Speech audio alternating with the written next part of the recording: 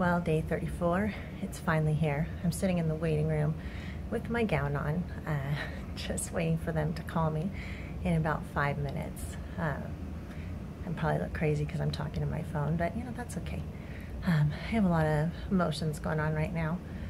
I'm super excited that I don't have to come every day anymore, but then the other side of it is I feel like we just are going to kind of sit around and wait. Wait to be tested, wait to be scanned. At least when you're going through active treatment, there's the thought that whatever you're doing, chemo, surgery, radiation, that you're getting rid of the cancer. But then all of a sudden, in about 10 minutes, all that's just going to stop.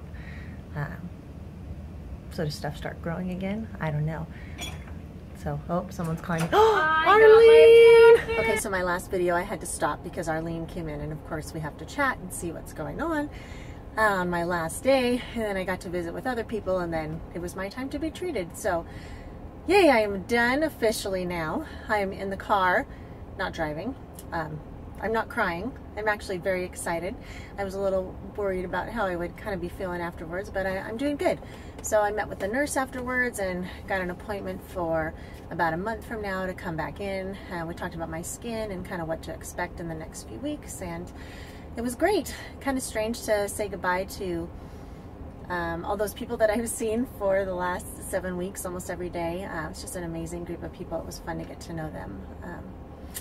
But for now, I am done with radiation. So off I go to meet Amanda for a manicure and pedicure. So, see you later.